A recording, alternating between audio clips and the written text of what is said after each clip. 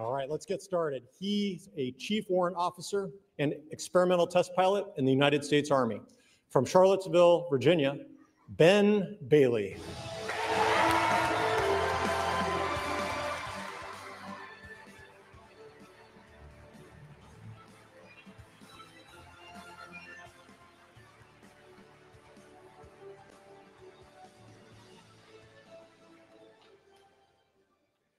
She's a geologist who worked on the Curiosity Mars rover and Artemis 3 science team. Originally from Sammamish, Washington, Lauren Edgar.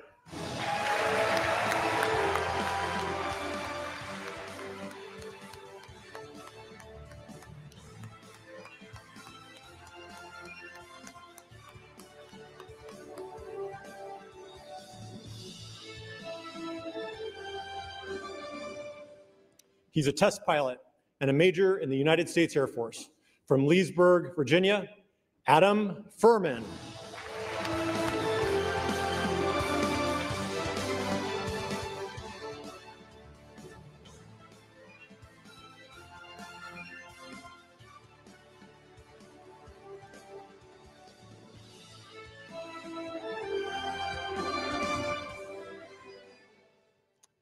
He's a test pilot and weapons officer in the United States Air Force.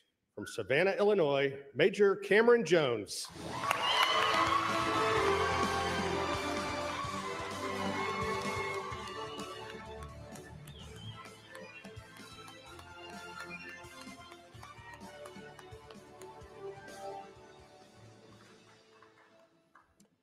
He's a launch director and engineering executive from Columbus, Indiana, Yuri Kubo.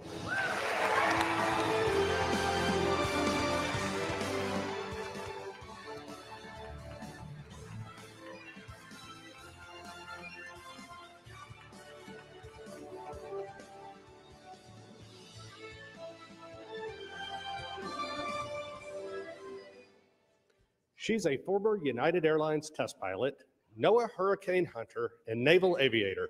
From Little Elm, Texas, Rebecca Lawler.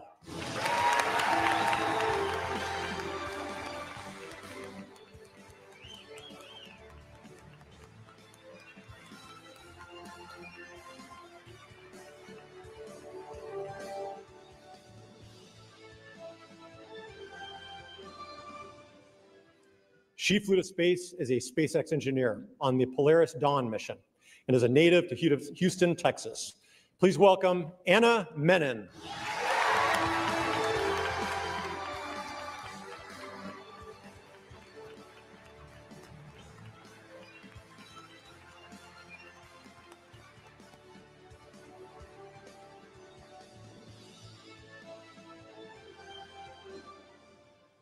She's an anesthesiologist from Cupang Falls, New York, Imelda Muller.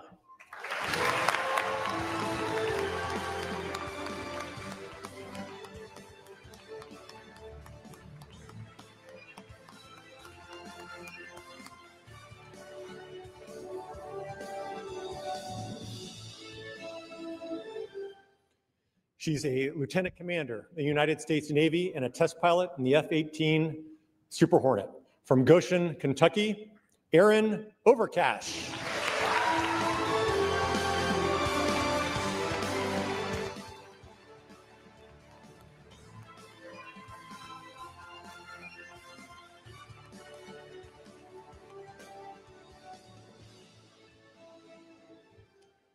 She's a former flight test engineering director at Gulfstream Aerospace and United States Marine Corps test pilot. From San Diego, California, Katherine Spies.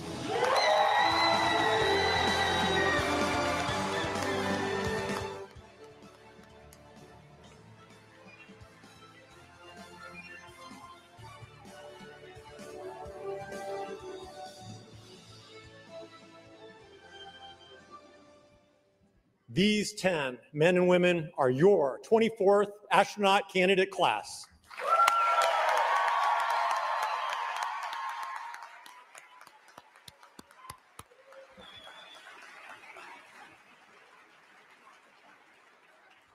We can't wait to see what you achieve. Congratulations, and please join me in giving them another round of applause.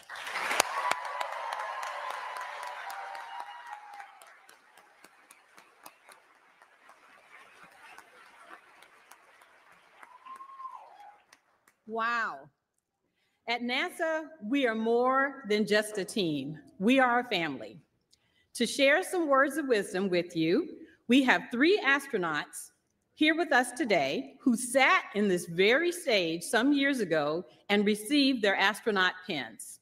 Please welcome NASA astronauts Chris Birch, Nicole Ayers, and Chris Williams.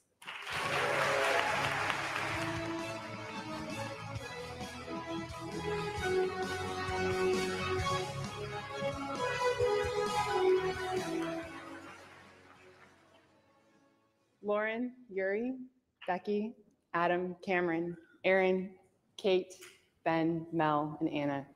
Congratulations and welcome to the team.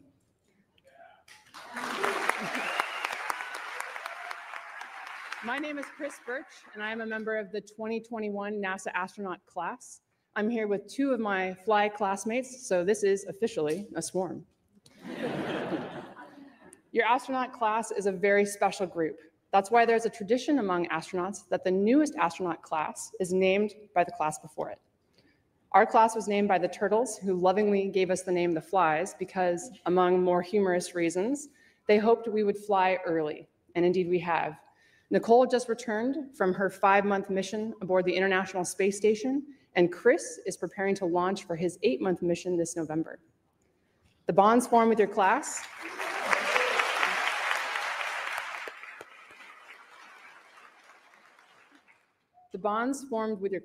are very special. Astronaut training is an apprenticeship. We learn from our trainers and our instructors, and we are constantly learning from each other. Your training builds a foundation of trust that will carry you throughout your career and on to your future missions. On behalf of all the Flies, we look forward to getting to know your class so we can give you a name befitting your personalities and appropriate for the exciting and dynamic time that we are in human spaceflight.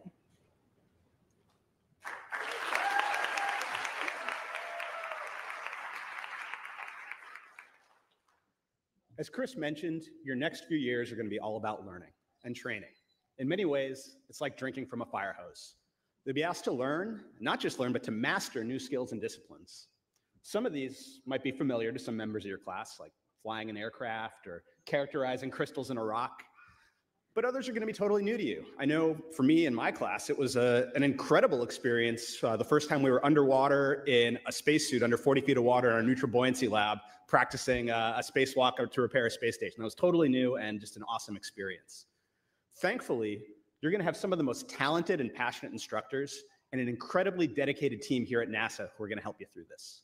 We could not do what we do without the amazing support that we have here at the Johnson Space Center and from the entire NASA community. But some of the most special moments will come as you find how much you get to learn from each other, from your classmates, your peers. It's really a rare opportunity to be surrounded by a group of individuals that all come from different backgrounds, different fields, and with different experiences, but who are at the highest levels of their professions. When I have a question about the nuances of flying a T-38 in formation, I can turn to my fighter pilot classmate with thousands of flight hours and ask her a question.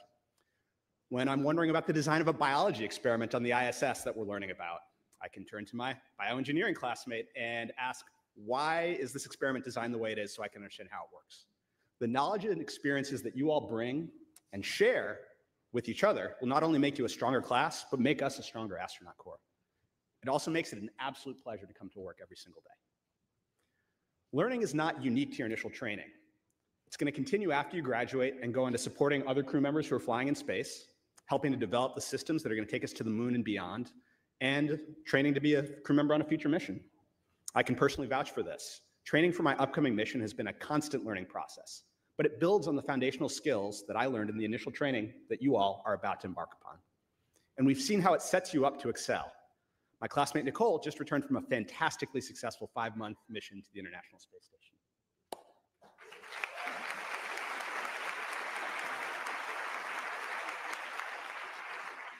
Thanks, CW. Well said. You know, we all look back fondly on our time in those seats, being welcomed into this NASA family. The next 2 years will be a whirlwind, but they'll be some of the best moments with the best people.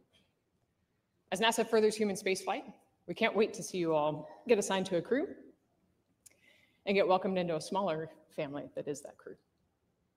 Whether on a space station crew or a crew that's headed to the moon and eventually onto Mars.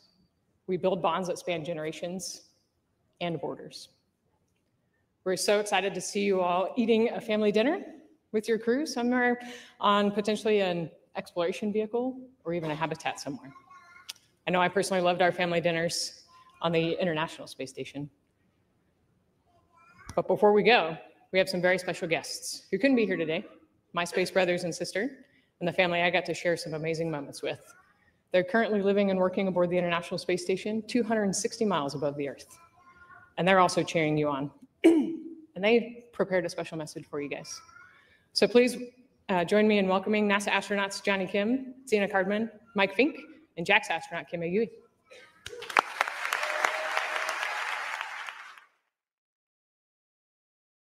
Hello from the International Space Station, orbiting 250 miles above beautiful planet Earth. I'm NASA astronaut Mike Fink, a proud member of the class of 1996 Sardines, and we wanted to offer a huge congratulations to the 2025 NASA astronaut candidates. That's you. We wish we could be there in person to welcome you, but we're so grateful to be up here. We're nearing 25 years of continuous human occupancy aboard the space station, and the work we do will prepare us for missions beyond low Earth orbit. You're joining NASA at an exciting time. We're in a new era of space exploration, going to the moon and onto Mars. We can't wait to see where your journey takes you. We're a close-knit group in the astronaut office, and we're thrilled to welcome you into the fold. You can always count on us for support, but you should also lean on each other as a class too. The people sitting beside you right now will become more than colleagues. They'll become lifelong friends. We can't wait to meet you when my crewmates and I are back on the ground. Until then, learn everything you can, get to know each other, and most importantly, enjoy the ride. We'll keep the space station in great shape for when you get here.